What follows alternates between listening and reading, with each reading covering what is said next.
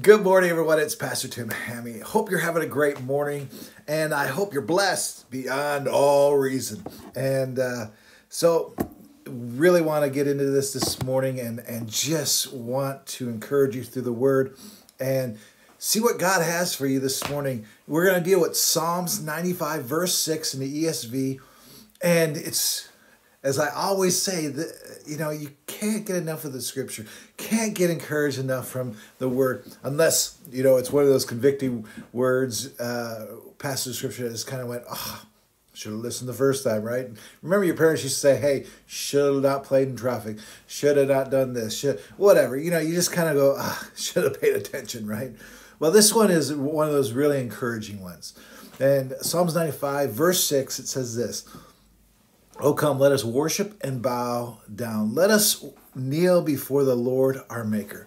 Man, I don't know about you, but I love some good worship. I love getting in that moment and just praising the Lord. I love that moment that you hear that good song. I love that moment when I can lift my hands. I can just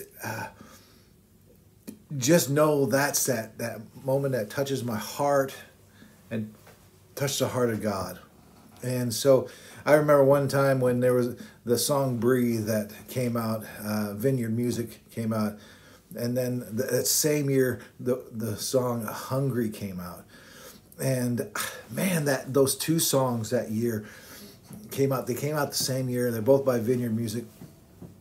Man, I was in I don't know if it was at camp or it was in a church service, and it was like after that, I went to preach at Carrie's church, and I brought a recording, and I ended my message with, I think it was Breathe or Hungry, one of those, and just wanted to end it because I believe that we as followers and worshipers of Christ just really need to have, we get in this point, I need to experience. We don't need to just experience.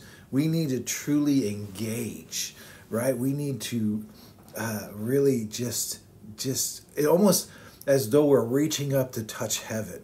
And then the Lord reaches down to touch us, right? It's that moment of worship that it's more than just goosebumps. It's that moment that it's that changing, it's that atmosphere changing, and it's just that amazing. And man, you can have it in your car, you can have it in your house, you can have it at church, but it's that moment of worship. And it says, "Oh, come, let us worship and bow down. Let us kneel before the Lord our Maker."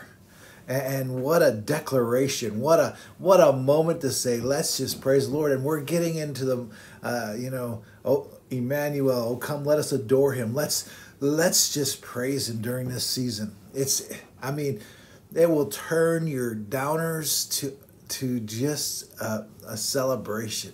So I just want to encourage you this morning as you get into this week, and just celebrate the Lord. Just let us worship and bow down. Let us kneel before the Lord, our Maker. Let us just worship. So I just want to encourage you today. Get out your notebook, write out Psalms 95, verse 6, and crank it up in your notebook, right? Just kind of write this verse out. "Oh, come, let us worship and bow down. Let us kneel before the Lord, our Maker." Psalms 95, verse 6. Write that verse out. Put an O, observe it. A, apply it to your life. P, pray. Let's pray. And if you have any prayer requests, if you're watching this on YouTube, put it in the comment area. If you're watching this on Facebook, put it in the comment area. I'm going to look back and add that to my prayer request. God is so good. So let's pray. Lord, thank you. Thank you for those who are watching now, those who watch later. I pray that you encourage them. I pray that you bless them. And now, Lord, I do pray, if there is someone watching now and they're sick, I pray that you heal their bodies. I pray that, Lord, for those that are well, I pray that you protect them. And Lord, I thank you for that. I pray for our government that, Lord, that you give them wisdom. And I pray that you encourage them and through their lives. I pray for our economy that you flip it, Lord, that you turn it around. I also pray for those that are in need, that, Lord, that you provide for them.